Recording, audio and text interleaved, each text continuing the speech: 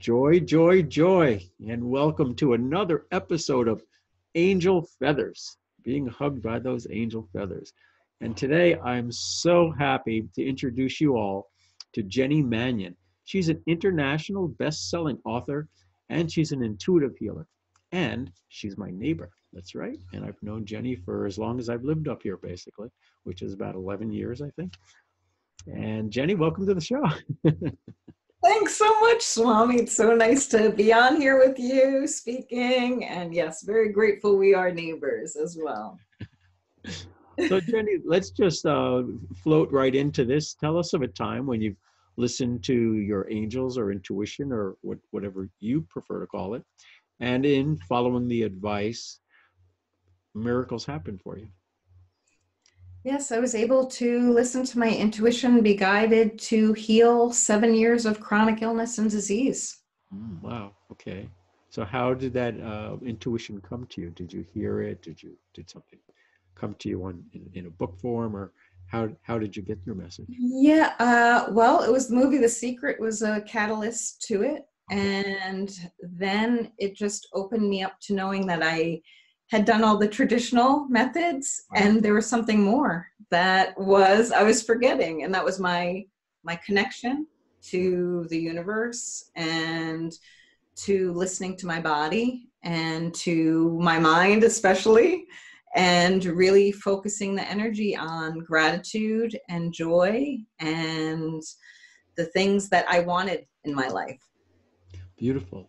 So for folks at home watching the show who may not have ever really listened to their intuition, can you give us a little play-by-play what that meant in your, like, you watched The Secret, you went home, and then did you just have the thought, I should eat better or I should try something? How did even the notion of doing something healthier for you come to you? It was this strong connection of this. It was a very strong feeling. Like all the other things I'd done to help felt like this is what everyone does, kind of thing. But this felt like a deep message of, wow, I haven't tried just really listening to myself and listening to the way I'm talking to myself and listening to the messages I'm sending to my body.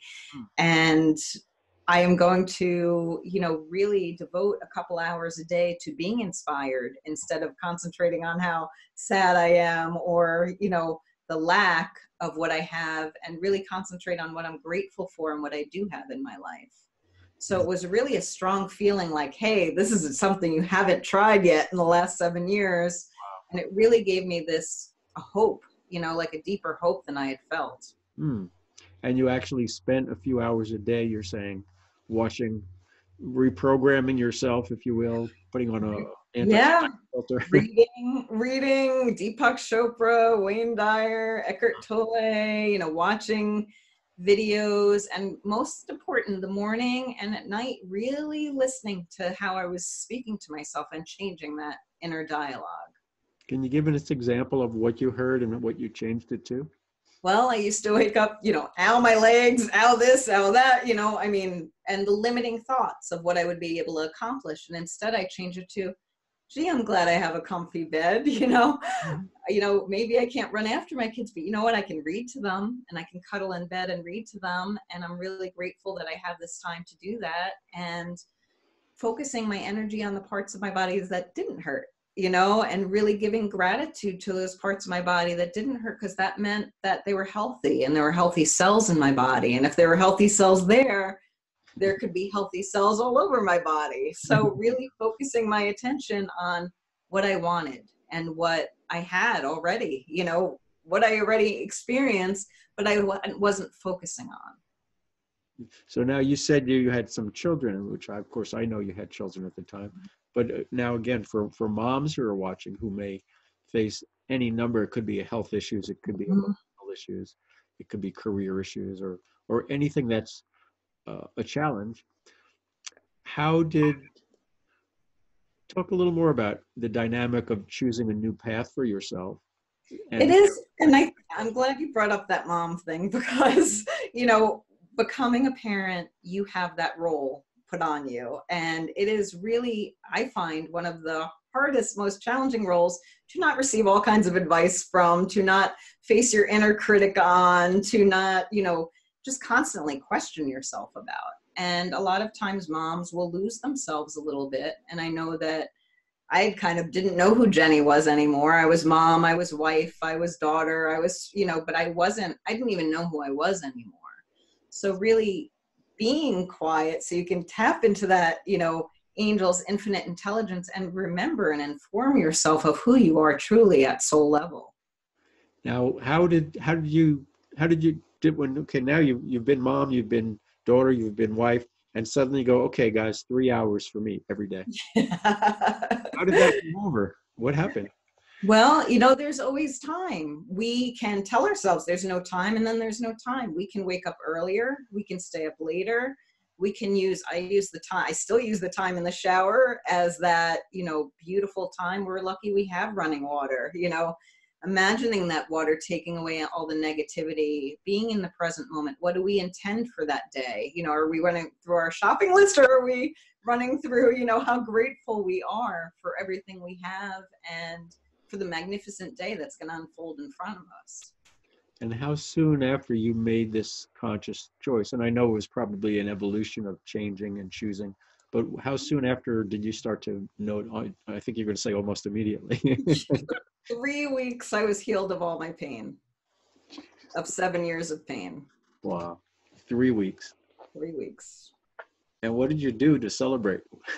I was definitely in disbelief. And for me, I just wanted to shout it from the rooftops and help others do the same. Because when you're in that position, you do connect with other support groups and things where you find a lot of people in similar situations. And I really just wanted to go back into every group and be like, you can do this, you can feel better. This is amazing, and really just express that. And that led to me actually starting a blog and finding out all I could. I had learned some, but I was like, there's so much more, there's still so much more, but, just wanted to kind of eat it up and gain as many tools as I could so that I could help as many people possible, because all tools don't resonate with, one person. And I wanted to be able to offer a huge spiritual toolbox so that people can pick and choose what resonates with them to help them get to their inner self and that connection so that they can be the most empowered version of themselves. Yeah, that's beautiful. And which of your books, I know you've written a few now, which is the international bestseller? Well, the Ho'oponopono book was international bestseller, and I actually had my book, A Short Path to Change, published in Romanian. So that was really interesting. I didn't know when the book arrived what it was until I saw my name on it. So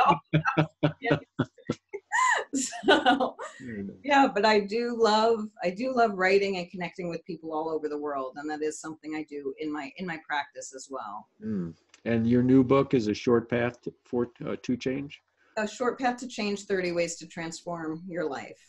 And it's very short chapters with exercises, very short exercises after. I believe in keeping things short and sweet, so we need as little resistance as possible. Right. If you can heal in 3 weeks, why write a book that takes longer to read than 3 weeks? Yeah, it's true.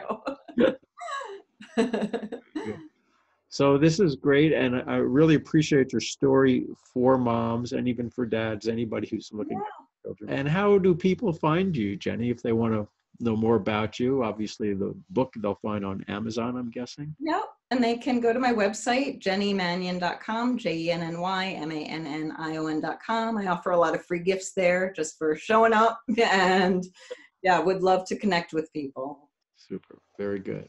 Well, thank you so much, Jenny. Continue on your magical journey. May your next goal happen in 3 weeks as well. Oh, that'd be nice. Hey, you just inspired my next intention. Thank you.